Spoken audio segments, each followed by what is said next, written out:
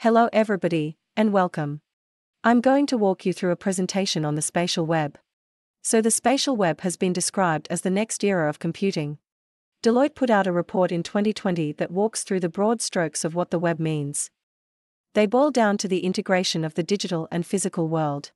But I'm going to take you through a much more detailed perspective of the web. So it begins with the usual suspects of emerging modern technology. Names and terms you've heard of that seem to be unrelated, except that they're all occurring in the same era. You know, virtual reality, artificial intelligence, the Internet of Things, 5G, crypto, data rights, blockchain, and quantum computing. These are all separate technologies, but they're all emerging around the same time. If you boil it down, there are really four major trends that these fit into. So those trends are essentially immersive computing, which includes augmented and virtual reality. There's physical computing, which you can think of as the Internet of Things. It's various sensors, cameras, devices, robotics, autonomous vehicles, and more. There's cognitive computing, which is artificial intelligence and machine learning. And then there's distributed computing, which is more about computing moving from the cloud to the edge, happening on devices, on robotic systems. Autonomous vehicles need to be able to compute in real time. They can't go to the cloud and ask whether or not they should hit the brakes. Distributed ledgers, like blockchains, also belong to distributed computing. So these four major trends, though, are really about a single meta-trend, and that is computing moving into the space around us.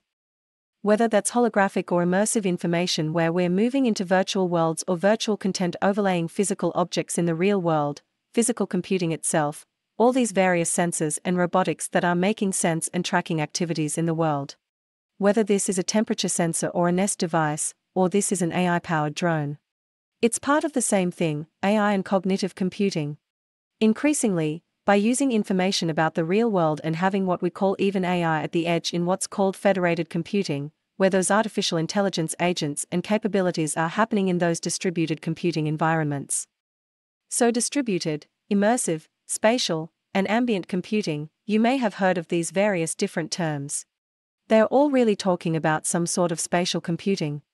The other lens to look through is the lens of eras.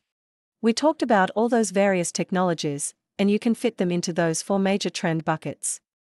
There are other perspectives, really, on these technologies. So there's what's called the Human 2.0 lens. This is about digital health and well-being, CRISPR, genomics editing, and even the role of humans interfacing with artificial intelligence, like things like Elon Musk's company, Neuralink, which is going to have the brain become the interface to technology. It's a Society 5.0 lens, which is really about the different ages of human societies, and the Japanese have emerged with this narrative around what they call the smart society. There is the Industry 4.0 lens, which is predominantly around automation and robotic systems, advanced technological systems in our industrial enterprise environments. And then there's the Web 3.0 or Web 3 narrative, which is kind of at the intersection. Being able to use computing systems to, in a trustworthy way, execute certain activities as well. As many of us would argue, it's about that being multidimensional. So it's kind of this intersection of metaverse-type narratives. Taking that step back. What everyone is really interested in is not just that these technologies are powerful in and of themselves, they're all exponential in the sense that they have incredible power, but the convergence of these emerging exponential technologies and being able to use them together is really what this whole era is about. And the outcomes, goals, and applications that we're looking for have to do with the relationship between these various different types of tech. So you can think of this through a lens of several perspectives. This is called integral theory. Integral theory basically says there are four major perspectives on any one thing at any given time. When we take that bucket of buzzword salad and put it here in our bowl, in the middle, you can have an individual perspective that is an interior perspective. So this would be kind of more about if I told you I'm in love, well, I can't prove that that's a very subjective perspective.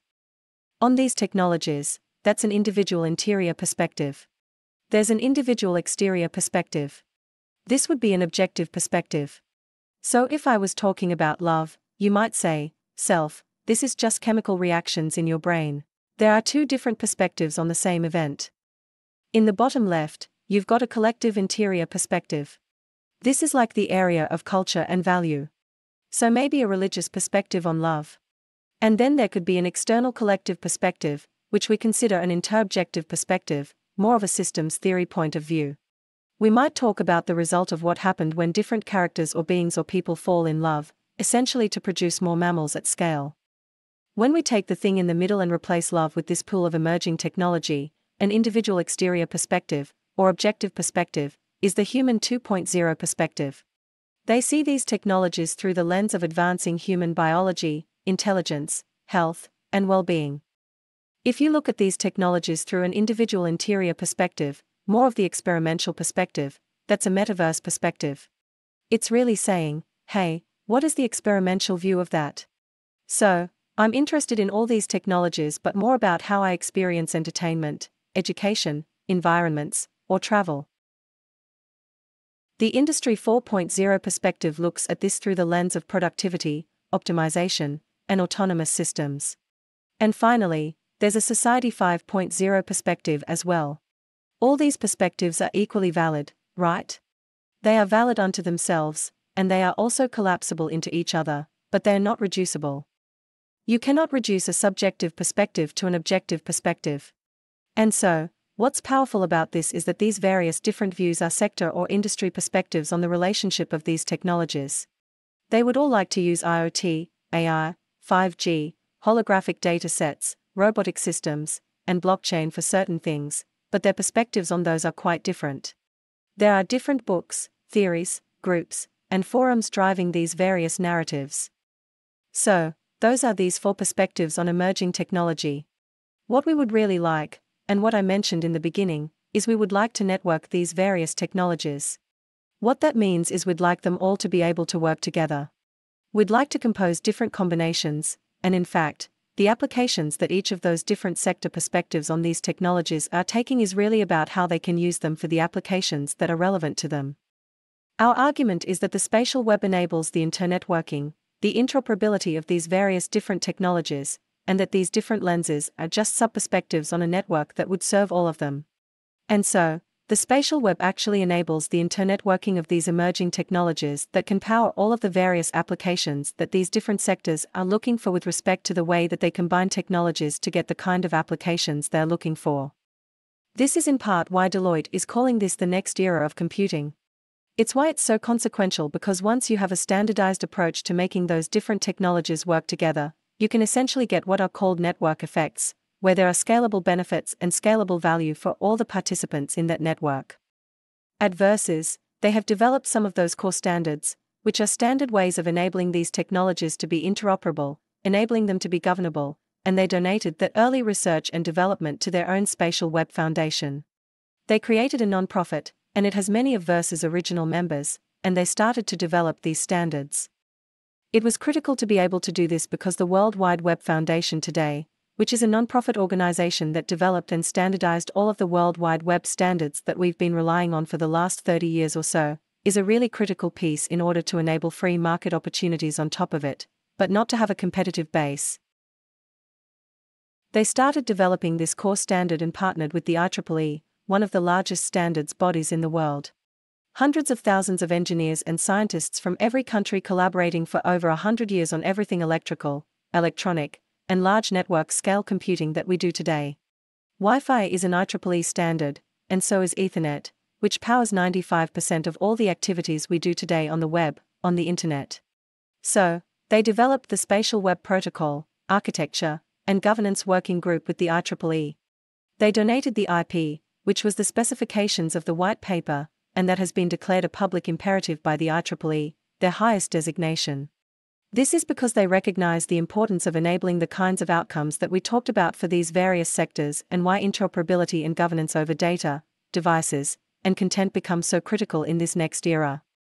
To walk you through this by going backward to go forwards, when the web first came out, we had web domains.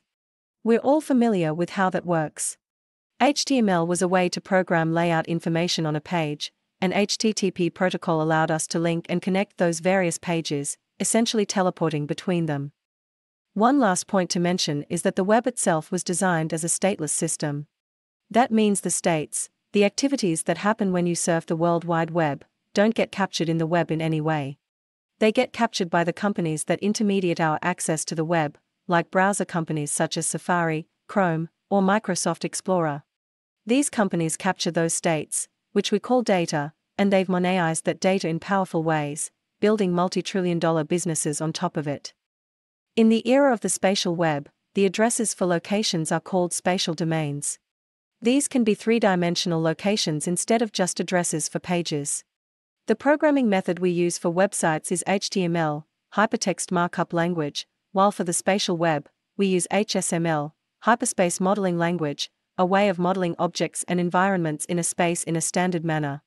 Then there's HSTP, Hyperspace Transaction Protocol, a stateful protocol that captures the states of the spatial web, allowing individuals to own and control the states they generate. This new approach to the spatial web enables a more interconnected, interoperable, and user-centric experience that can revolutionize various sectors and industries. By working together and using common standards, we can unlock the full potential of emerging technologies and create a more inclusive, efficient, and innovative future. The spatial web focuses on data privacy, ownership, and control as first-class citizens, as opposed to an afterthought they have often been in the Web 2.0 era. This starts with new kinds of addresses and spatial domains, which can represent various locations in a city, regardless of shape. These locations can be nested, creating a Russian doll effect, allowing for permissions around IoT devices, robots, drones, or holographic content, and controlling where they can appear and what they can do. Similar to how web domains allow control over content access and user interaction, the spatial web extends these concepts to multidimensional spaces. The major difference lies in the nature of the web itself. The spatial web is not just a web of documents or pages, like the World Wide Web, but a web of spaces. These spaces can be physical, virtual overlays over physical spaces, or entirely virtual spaces. The popular concept of the metaverse has emerged as a potential multi-trillion-dollar sector and is a subset of the spatial web, sharing principles for what users and objects can and cannot do in these spaces. This is why we represent it in the Web 3.0 metaverse lens. The movement of objects and users between the web of spaces is just a subset of the metaverse, which is itself a subset of the spatial web. The hyperspace modeling language, HSML, essentially describes the context of any situation involving any class of user, object, policy, or activity in physical, digital, or virtual spaces. There are categories of whos and whats, and hows, which dictate what can be done where, and when across different dimensions, including space and time. In the physical reality we exist in today, different jurisdictions, such as city, county, state, and federal governments, may have certain policies related to autonomous vehicles, artificial intelligence, access to specific data sets, or facial recognition cameras. These policies might not apply to virtual versions of the same location, such as a simulation environment or a virtual sci-fi entertainment metaverse. We need all of these policies to exist, but with different approaches for managing activities, credentialing authorities, and governing the actions of actors and assets. This structure is organized into what we call a graph, which looks at the relationships, interrelationships, and interdependencies between different hyperspace elements. Here, the focus is on the edges that govern the relationships between these elements. For example, a user or actor must have the authority to perform an activity that applies to an asset in a particular space and time. This authority comes from an organization like the FAA or DMV, which issues digital credentials to the user. Unlike the World Wide Web and the Internet, where many interactions are open and security is often applied as an afterthought, the spatial web has security and privacy built into its design by default. It is a permission system in a zero-trust architecture, meaning every interaction or transaction in the spatial web must ask for permission and present the appropriate credential or authority. This is especially important as computing moves into the world around us, into our homes, streets, and schools, ensuring a more secure and private environment in this new era.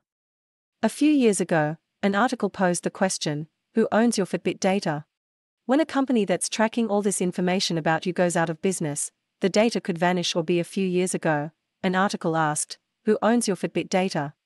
This question highlights the growing importance of data governance, especially with the rise of smart devices, wearables, and data-driven experiences that are increasingly becoming part of our daily lives. The spatial web aims to address these challenges by offering data interoperability and data governance by design and by default. Smart clothing and wearables are part of a massive market that is set to evolve even further, involving advanced features and capabilities such as health monitoring and augmented reality experiences. It is essential to ensure these devices work together seamlessly, and users can control where their data goes while maintaining their privacy and security.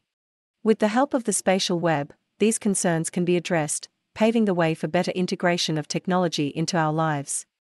Smart cities are the future, with an estimated 70% of the human population expected to live in cities by 2050.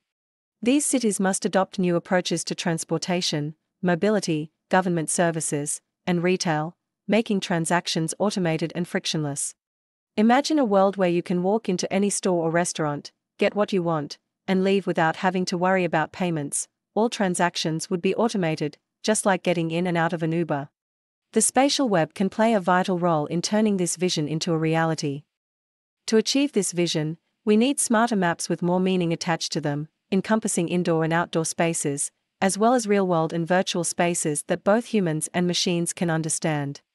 The spatial web enables a new generation of interfaces with secure access control over data sets, interfaces, and dashboards for industrial, enterprise, and city-scale systems.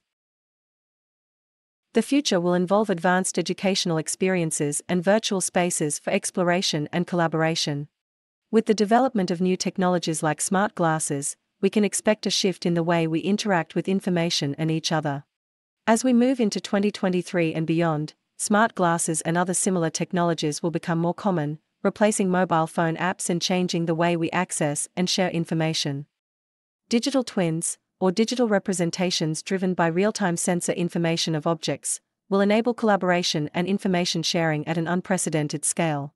These digital twins can represent anything from a motor in a plane to an entire city, allowing users to interact with and share data about any object, location, or combination thereof. The spatial web facilitates global collaboration in ways never before possible, bridging the gap between the physical and digital worlds. The primary goal of the spatial web is to enable a smarter world where humans and machines work well together.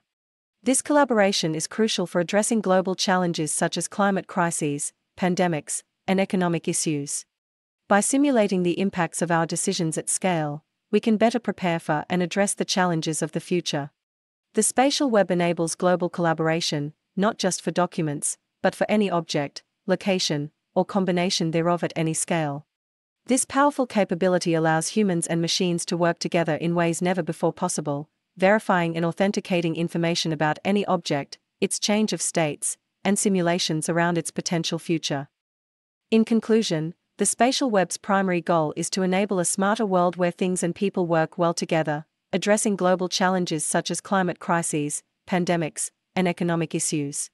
By leveraging the spatial web, we can adopt new ways of thinking and simulate the impacts of our decisions at scale, better preparing us for the challenges ahead. With a combination of advanced technologies, secure data governance, and global collaboration, the spatial web has the potential to revolutionize the way we live, work, and learn, bringing about a new era of seamless integration between the physical and digital worlds. As we progress towards a future of increasing technological innovation, the spatial web offers an incredible opportunity to rethink and upgrade our civilization. The concept of Society 5.0, pioneered by Japan, explores this potential in great detail, emphasizing the importance of interoperability, connectivity, traceability, automation, and adaptation across various aspects of life, such as smart factories, smart warehouses, smart retail, smart construction, and smart cities. Smart factories and warehouses are among the first to benefit from the spatial web. These facilities can implement collaborative design, asset tracking, automated fulfillment, fleet management, drone deliveries, and spatial contracts.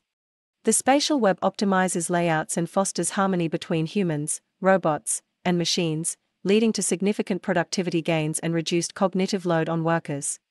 This creates a healthier and more efficient work environment, benefiting both employees and businesses.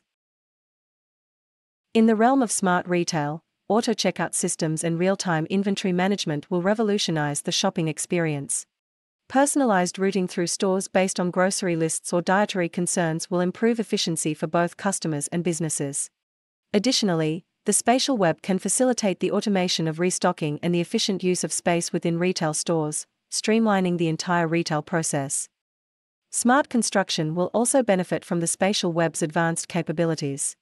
Workers can follow 3D blueprints, smart equipment, and tools, allowing them to adhere to precise instructions and avoid hazards such as underground gas lines or electrical wires.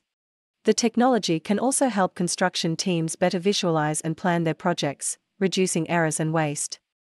Smart mining and supply chain management stand to witness vast improvements through the automation and contractual obligations embedded within the spatial web. The Hyperspace Transaction Protocol, HSTP, enables seamless transactions and the fulfillment of requirements between various parties, automating processes and increasing efficiency across the entire supply chain. The same technology can be applied to smart oil and gas operations, intelligent mining, and smart airports. The spatial web considers the impact on climate and incorporates policies and incentives as part of this transformation. Ultimately, these technologies will be integrated into smart cities, where standards and interoperability ensure that everyone benefits from technological advancements, regardless of implementation level or maturity. The ultimate goal of the spatial web is to create an intelligent, planetary-scale network that positively impacts the world. Whether it's fulfilling the UN's Sustainable Development Goals, running simulations to envision the world in 2050, or finding ways to tackle global challenges, the spatial web provides the tools necessary to make a difference. By harnessing the power of exponentially emerging technology, we can build a smarter world together, one in which we address global crises and continuously improve the human condition. The spatial web allows us to envision a white mirror future, where technology is used for the betterment of society, rather than a dystopian black mirror reality. In this future, we create a world that is smarter, more efficient, and works well for everyone, fostering global collaboration and innovation across a multitude of industries and applications. In conclusion, the spatial web has the potential to create a more interconnected and efficient world, addressing pressing global issues and making a real impact on our lives. With the power of the spatial web, we can upgrade our civilization, create a smarter world, and work together to face the challenges of the future. By embracing the spatial web and the principles of Society 5.0, we can achieve a white mirror future that harnesses the power of technology for the benefit of all. The spatial web is a revolution in how we live, work, and thrive. Jay Summit, former vice chairman of Deloitte and current board member at Verses, believes that the impact of the spatial web will dwarf that of the Internet itself. This revolutionary concept centers around computing moving into the world around us, enabling network effects across various technologies, and fostering interoperability and governance. Ultimately, the applications and implications of the spatial web will exceed those of the Internet as we know it today. The spatial web encompasses a web of smart spaces, where objects and activities can be automated and governed seamlessly. Verses, the company behind this vision, sees each of these smart spaces as a verse. The name Verses is derived from the word verse, which signifies a space containing objects moving in time and space and governed by a set of laws or rules. This concept is applicable to the universe, the metaverse, the multiverse, and beyond. Verses aims to enable interoperability and harness the benefits of various powerful technologies and applications across all the verses. As a company, Verses is dedicated to imagining a smarter world and building the next generation of tools on top of the standards discussed earlier. These tools will assist us all in creating a more interconnected and intelligent future. For those interested in learning more about the spatial web, a book by Gabriel René and Dan Maps, titled The Spatial Web: How Web 3.0 Will Connect Humans, Machines, and AI to Transform the World, is available on Amazon. This book dives deeper into the ideas and potential of the spatial web, providing valuable insights into the transformative power of this emerging technology. In conclusion, the spatial web represents a groundbreaking shift in how we live, work, and thrive. By embracing the potential of this technology and the vision of companies like Verses, we can collaboratively build a smarter, more interconnected world that benefits everyone. The spatial web offers an exciting glimpse into a future where technology transcends traditional boundaries, empowering us to innovate and create a better world together. In conclusion, the spatial web represents a groundbreaking shift in how we live, work, and thrive. By embracing the potential of this technology and the vision of companies like Verses, we can collaboratively build a smarter, more interconnected world that benefits everyone. The spatial web offers an exciting glimpse into a future where technology transcends traditional boundaries, empowering us to innovate and create a better world together.